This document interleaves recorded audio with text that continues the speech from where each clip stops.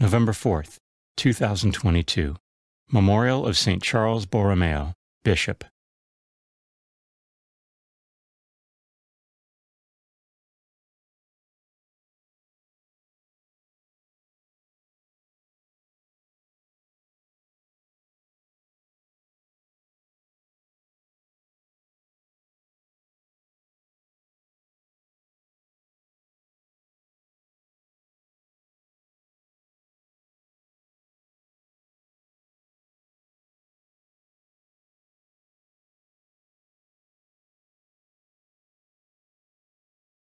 A reading from the letter of St. Paul to the Philippians. Join with others in being imitators of me, brothers and sisters, and observe those who thus conduct themselves according to the model you have in us.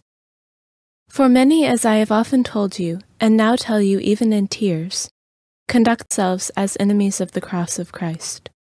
Their end is destruction. Their God is their stomach. Their glory is in their shame. Their minds are occupied with earthly things. But our citizenship is in heaven, and from it we also await a Savior, the Lord Jesus Christ. He will change our lowly body to conform with His glorified body, by the power that enables Him also to bring all things into subjection to Himself. Therefore, my brothers and sisters, whom I love and long for, my joy and crown, in this way stand firm in the Lord, beloved. The word of the Lord. Responsorial Psalm.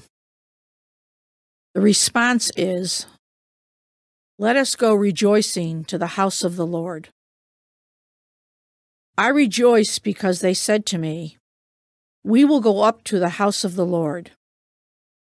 And now we have set foot within your gates, O Jerusalem. Let us go rejoicing to the house of the Lord. Jerusalem, built as a city with compact unity.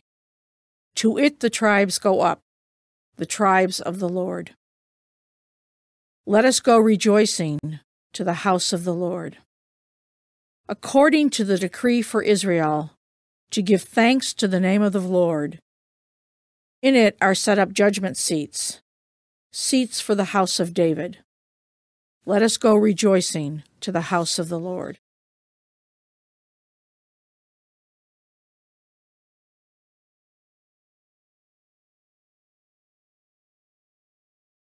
A reading from the Holy Gospel according to Luke.